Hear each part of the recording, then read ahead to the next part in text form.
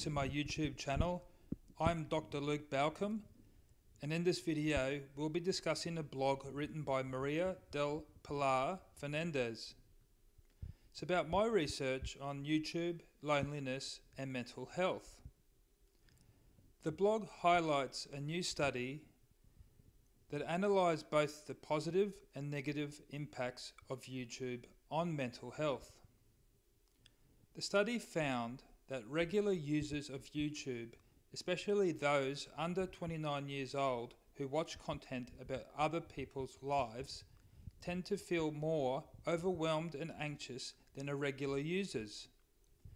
I recommend reducing the time spent on YouTube to just 2 hours a day. We'll also discuss about how YouTube affects our mental health, the development of parasocial relationships, and the importance of seeking other forms of social interaction to promote mental health. Stay tuned to learn more about this important topic. Your time on YouTube, regular users have worse mental health. I'm Maria del Pilar Fernandez. We are spending more and more time on YouTube watching tutorials, reviews, or videos of influencers playing live. The amount of content that we can find on this platform is impressive, not to mention that almost everything is entertaining. But, are we aware of how it influences our minds? The more videos we consume, the more prone we are to anxiety, depression, and isolation. This is indicated by a new study from the Australian Institute for Suicide Research and Prevention, ASRAP, which analysed both the positive and negative impacts of this platform on mental health. Researchers found that users under 29 years old who regularly watch content about other people's lives tend to feel more overwhelmed and anxious than irregular users. That's why they recommend reducing the time we spend on YouTube to just 2 hours a day. Now, is it really necessary to limit ourselves in this way? The best way to know is by evaluating the findings. How YouTube affects our mental health. YouTube has an addictive nature like TikTok and other social media platforms, as it is designed to trap the viewer. This happens very often among teenagers, as they are highly influenced and are carried away by what entertains them. In this sense, they could start watching a video on YouTube and end up watching 2 hours of banal content. However, this form of addiction does not have to be something negative for their mental health. Researchers from the Australian Institute of Suicide Research and Prevention, ASRAP, consider that the real problem for frequent users is the development of parasocial relationships. That is when a person directs their interest, time, and love to another person who is completely unaware of their existence. Because, yes, although it is difficult for us to admit, few content creators develop closer relationships with their followers. These online relationships can fill a void for people who, for example, have social anxiety. However, they can exacerbate their problems when they do not participate in face-to-face interactions, which are especially important in the developmental years. The study also found that frequent users are more exposed to suicide-related content due to suggested viewing algorithms. While ideally, people should not be able to search for these topics, YouTube's algorithm offers recommendations that can send us to potentially dangerous videos for our mental health.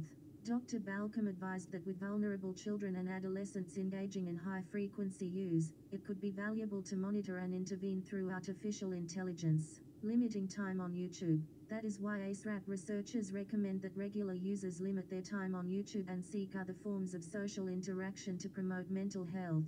How much exactly? For the purposes of the study, more than 2 hours of daily consumption would qualify as high-frequency use and more than 5 hours daily as saturated use. Therefore, they consider 2 hours or less daily would be ideal to avoid high levels of anxiety, isolation, and depression.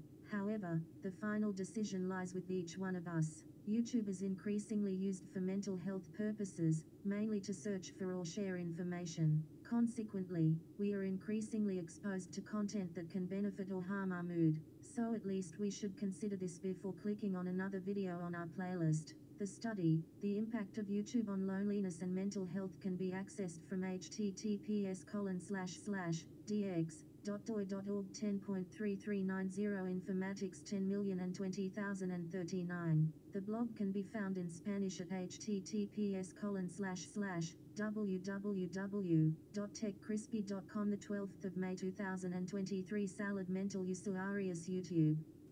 Thanks for listening to my YouTube channel. Dr. Luke Balcombe here again. So now we'll talk about how to limit your time on YouTube.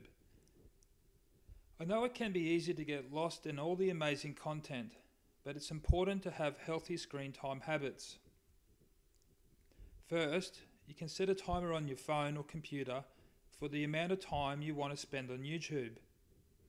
Once the timer goes off, it's time to log off and do something else.